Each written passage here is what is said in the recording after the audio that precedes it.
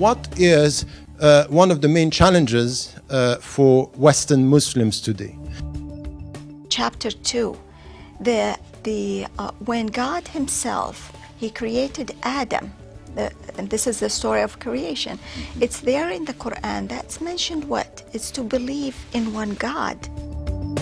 وَلْتَكُنْ مِنْكُمْ أُمَّةٌ يَدْعُونَ إِلَى الْخَيْرِ وَيَأْمُرُونَ بِالْمَعْرُوفِ وَيَنْهَوْنَ عَنِ الْمُنْكَرِ.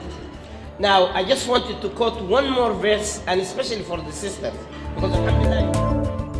And we reveal to you, O Muhammad, salawatullah alayhi, that we reveal to you, follow the tradition of Ibrahim.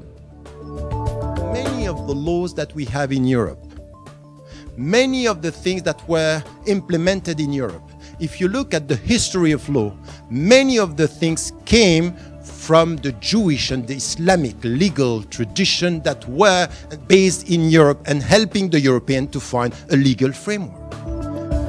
You have this concept, people of the book, it means he invites them to have this intellectual dialogue within the Quran.